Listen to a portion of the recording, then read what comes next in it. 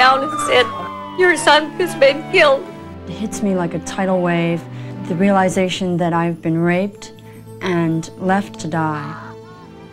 I was just angry, mad, upset. One day you walk in, the next day you in the chair. My dad tried to hit my mom, and his hand went through the wall.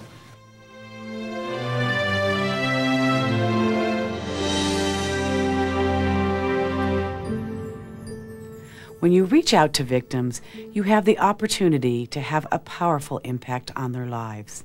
Effective communication is one of the most important skills for anyone who assists victims of crime. I'm Ann Seymour from the National Victim Assistance Academy, sponsored by Valor and the U.S. Department of Justice Office for Victims of Crime. In this videotape, you'll hear from victims of crime and victim assistance practitioners about how good communication can make a positive difference.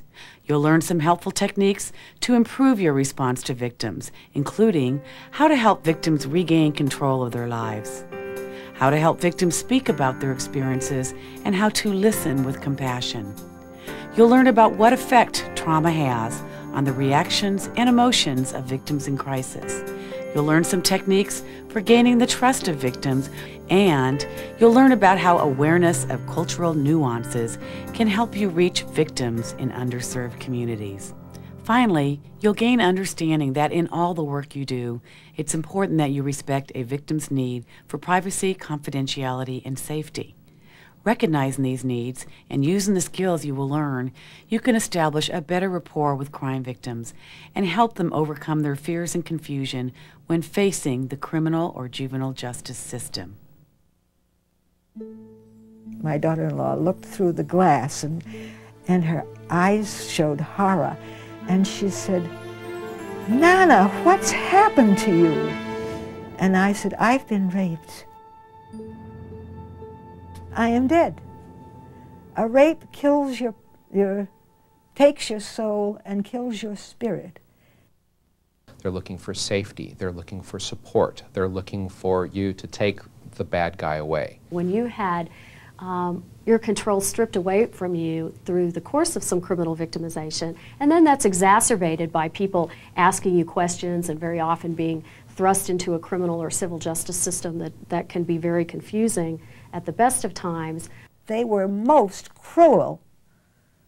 They put women through terrible things when they went to court, embarrassing them, and all this kind of garbage. Unfortunately, a lot of times how we present ourselves may or may not help that victim with those needs. Good communication skills are like anything else. Now, there are a few terrific people who seem to be born with it, but the vast majority of us have to learn it. If you can think about the words that you're going to say and think about how that victim might understand or take your words.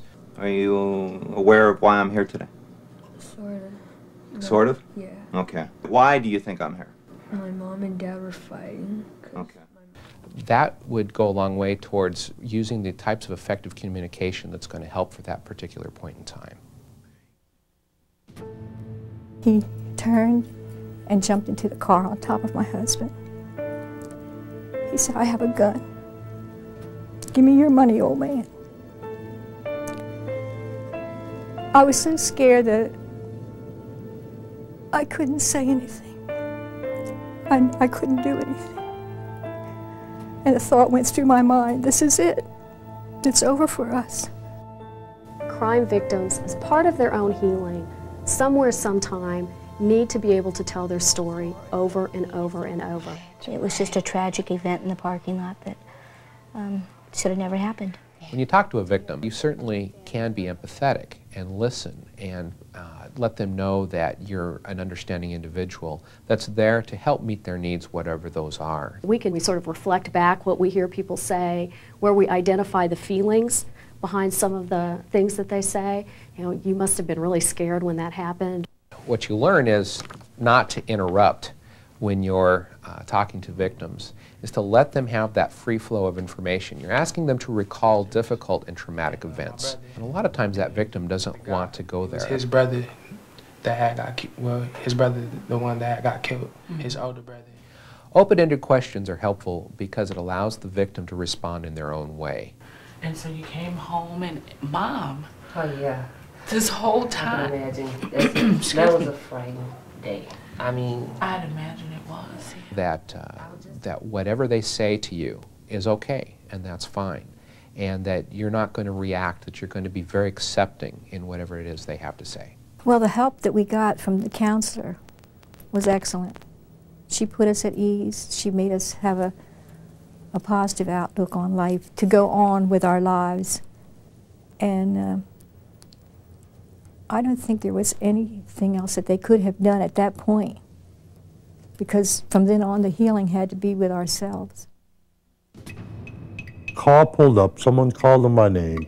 He walked toward the car, and they shot him twice with the shotgun and 4 times with the .38 caliber.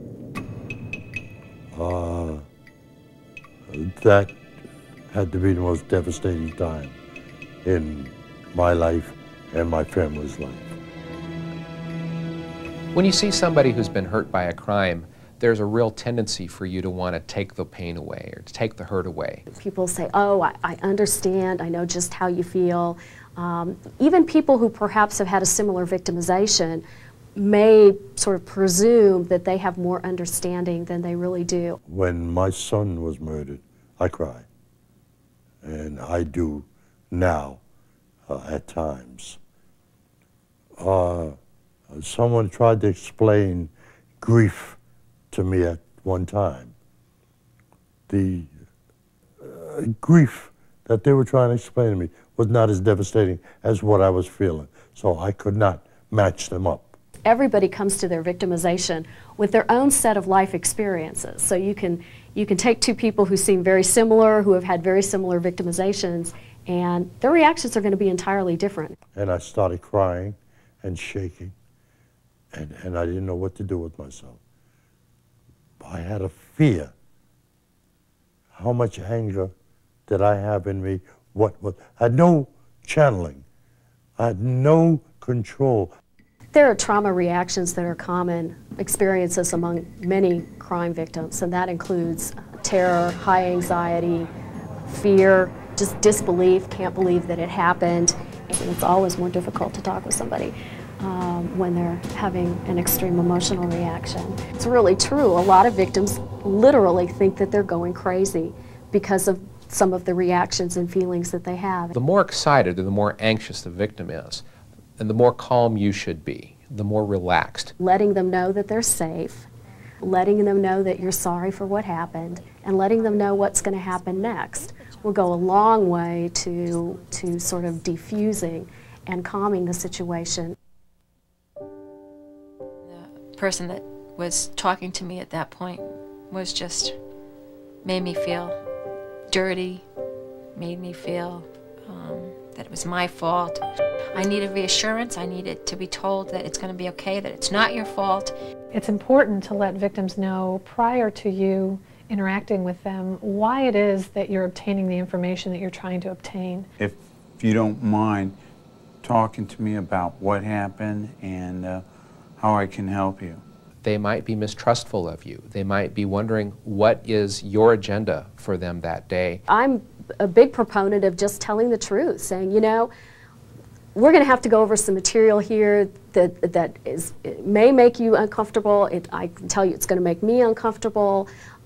Here's the purpose. Are you comfortable talking about this with me? If you can let them know that you're there for support and that they can trust you, then they'll be better able to respond to you. At this point, what would you like to do? When a woman is finally ready to ask for help, it's very important that she finds somebody that's willing to listen, that has empathy, not sympathy. Giving people control back, even in really small ways, can be really, really empowering to people. She was shaking and crying, and the victim asked for an interpreter, and the police officer said, well, it'll just take forever. Can we just write notes? And she said no. She was shaking. She couldn't write. She was shaking so bad. People should be able, when they're victimized, to go to wherever is most natural for them, to get services, and that all of those natural points of entry should be linked in some way. Sometimes that means taking services outside of our walls, and sometimes it means partnering or collaborating with people that we haven't yet worked with. But that's really the way to get services to people in a place where they can really use them. There needs to be those that have been working with those communities share what really works, share what doesn't work.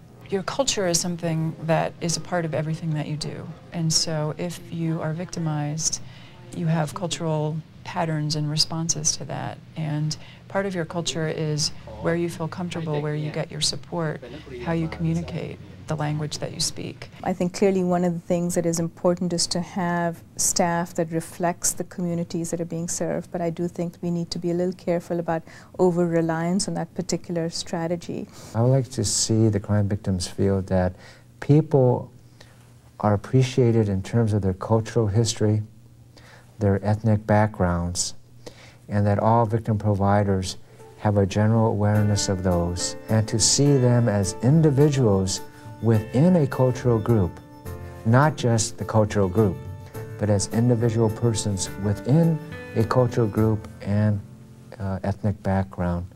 We're starting to realize that there are no cookie-cutter approaches. What's happening is that it's a much more balanced picture. It's much more representative of what's really going on in communities and what demographically our country really looks like. And I think that's a sign of hope and a really exciting challenge for us to take as victim service providers, to take that to the next step. Over the past 2 decades, a number of studies have identified 3 factors that affect victim satisfaction and victim reconstruction of their lives following a crime: acknowledgement, respect, and information. These factors can validate victims' experiences and help them regain control. Effective communication with victims forms the very foundation of victim assistance. We hope that the experiences and suggestions you've just heard will give you some ideas about how you can deepen your connection with victims at a vulnerable time in their lives.